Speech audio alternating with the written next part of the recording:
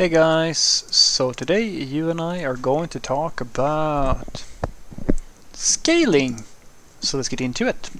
So the question in question was, Frederick, what exactly is backend scaling and how can a self-taught backend developer learn scaling? Well, it really much comes down, it really depends on what you mean by scaling, and this is where it gets tricky for you because you probably don't understand what we talk about when we talk about scaling. So at a very high fluffy level, scaling just means that you are going to be more people who have higher requirements on something related to your application.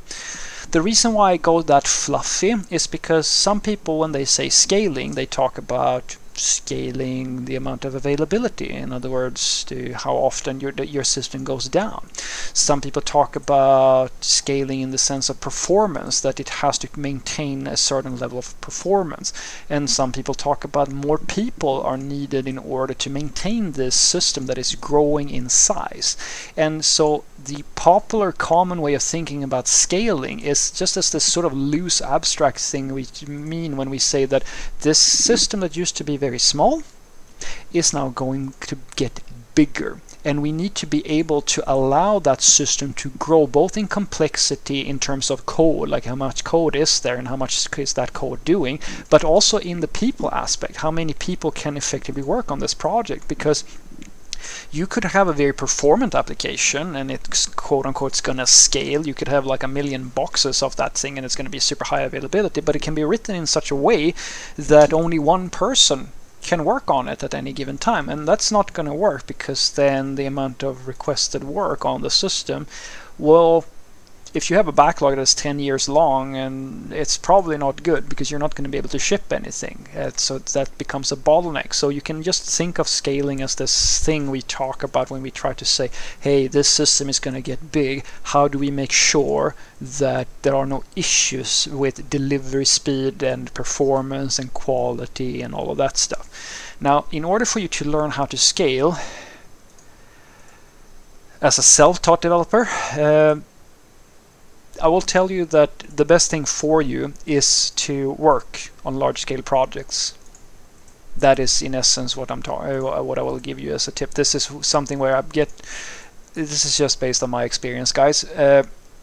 I get a lot of these sort of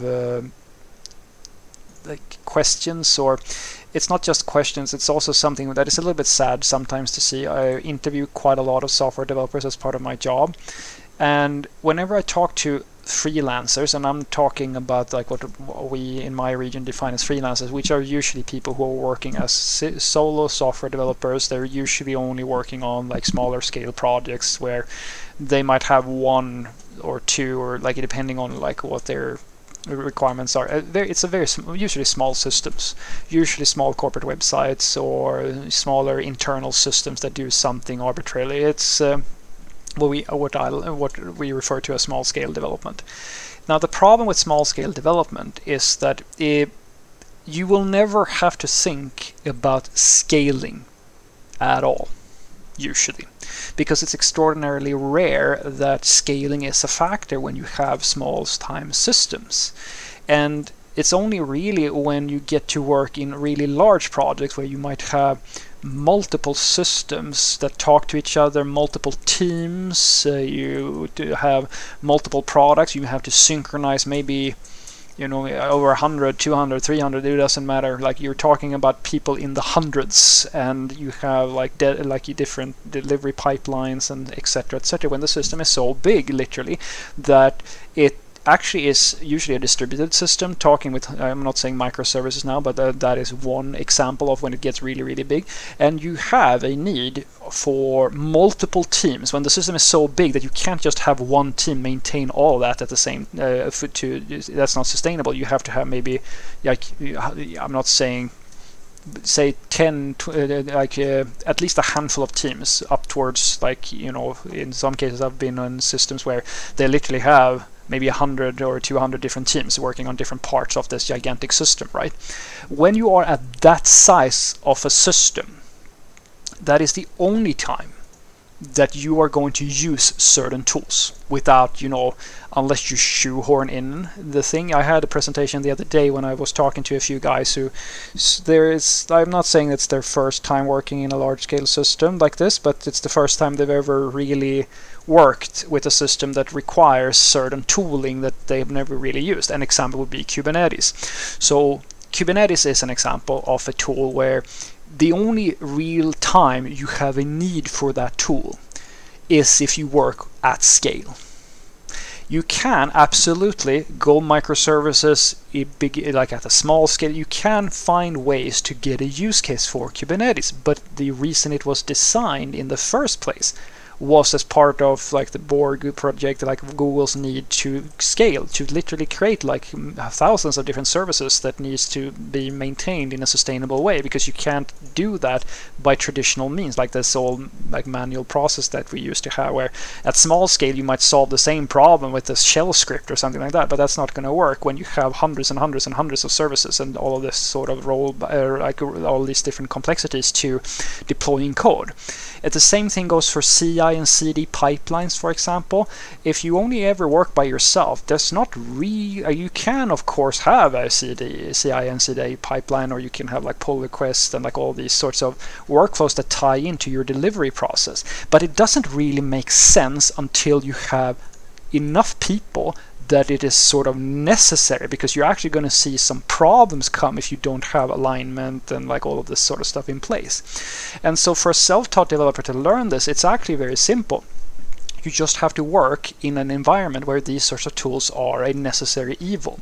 The reason why I call them a necessary evil is a loving term, because in an ideal world, I mean, this is sort of where you start to show your seniority. When you are a philosopher junior type of person, you are more excited about getting to use all of these tools because they're so cool, because it feels like you're a serious developer when you use them.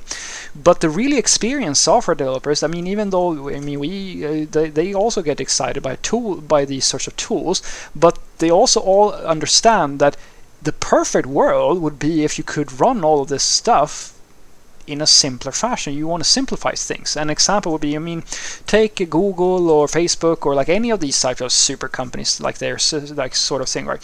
Imagine if they had the capacity to run all those super systems and like maintain their revenue, maintain everything and so forth, but they could just have one guy or girl do that on their personal laptop. Imagine like a futuristic society, like technology situation where, like, I don't know, we have quantum computers plus, and they could literally run their entire infrastructure on one laptop.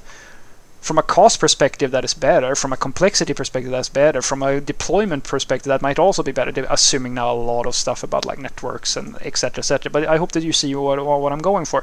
A lot of that, the scaling is a problem.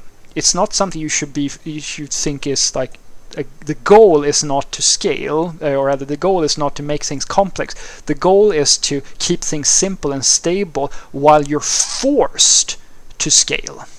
It's a mixed blessing. Scaling means that usually you're making more money, or you have a need to make the system more elaborate because your business is growing or things are getting more complicated. But it's always a battle where now you need to scale, but you need to do so while trying to maintain as much as humanly possible of that simplicity you have when you're like one person working on one monolithic application. That is the mindset that you should have with you.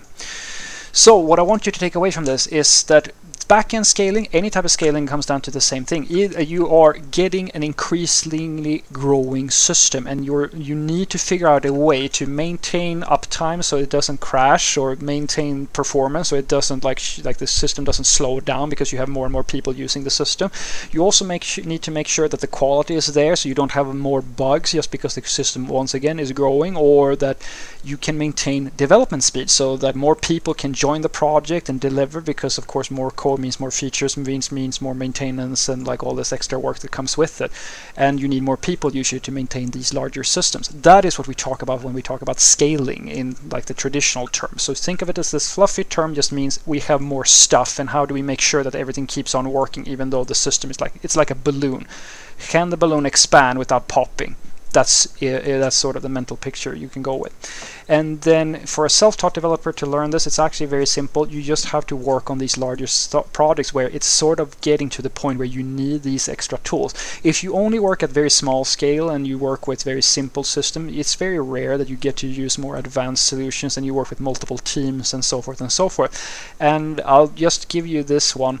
After you do that for long enough, you're going to start to realize why scaling is a necessary evil, and sometimes you're actually going to miss working on these smaller, simpler projects, even though that's usually not the way the larger projects work. So it's sort of, you learn how to work with these scaling problems, and you figure out how to do it. But at the same, it's sort of like how some people, you know, they live in a large city and they live in modern times, and then they start to realize that, hey, you know what, it used to be so simple, and maybe and then they get inspired to go out and go camping or something like that, because they start to realize that there are these subtle little things that are so nice with just having a simpler life, or a simpler way of doing things, than having to deal with all of this extra complexity that comes with modern day development and so forth and so forth. Have a great day.